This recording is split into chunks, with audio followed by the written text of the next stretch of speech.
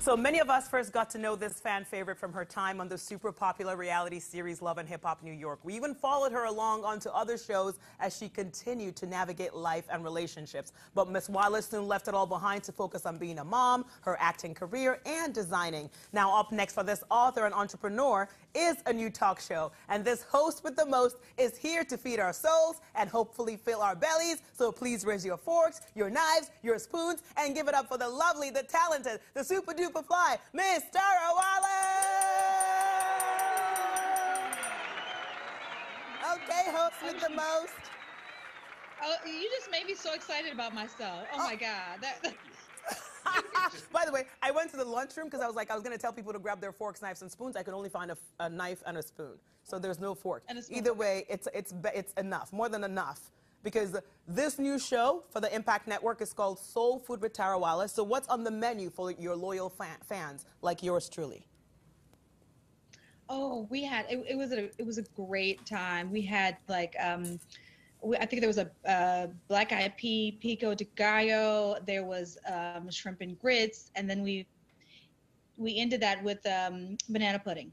All right, so talk to me about this situation, because I was thinking when I first saw the trailer for this show, I know you posted about it on Instagram, I was wondering, was a talk show always on your bucket list, and how did this all come about? You know, I can't say that a talk show was always on my bucket list, but I try to remain open. Mm-hmm. I think that was one of the blessings that kind of came from reality TV. It gave me an opportunity to kind of really redefine what I wanted. I didn't have to like just narrow it down. So when the opportunity presented itself, I was like, let's just see if I can do this. Of course you know, so I did my homework and we had an amazing time. Oh, we can tell. And on the first episode, you have New York's very own Jamila T. Davis as your guest. We have a clip. We're going to take a look and then we'll discuss, okay?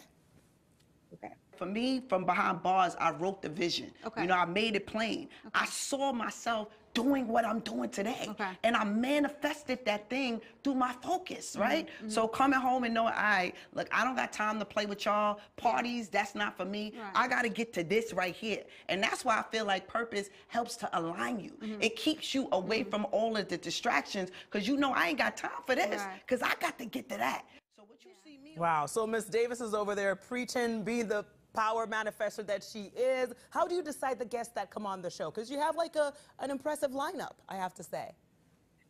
Honestly, I could not believe the lineup. They asked me who I wanted to talk to, and I gave them the 3 people that I wanted to talk to, and those are the people that we were able to get on the show. I didn't have to go with a second option or a third option.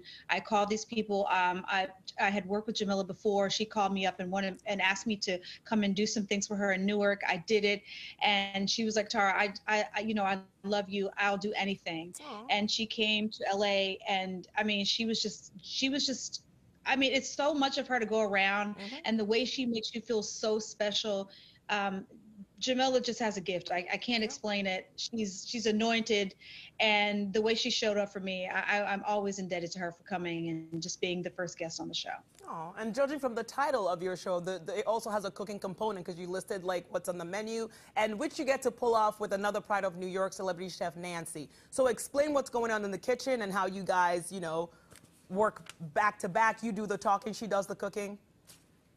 Yeah, so you know, Chef Nancy and I, we've been close for a while, and you know, I just feel like Chef Nancy is another woman who raised her children and just totally redefined who she was. That's kind of where I am, and I feel like a lot of women, even my friends who went to college, as they begin to get in their, you know, late 30s, early 40s, they're like, look, I love what I'm doing, but I want to do something else. I'm more than just this.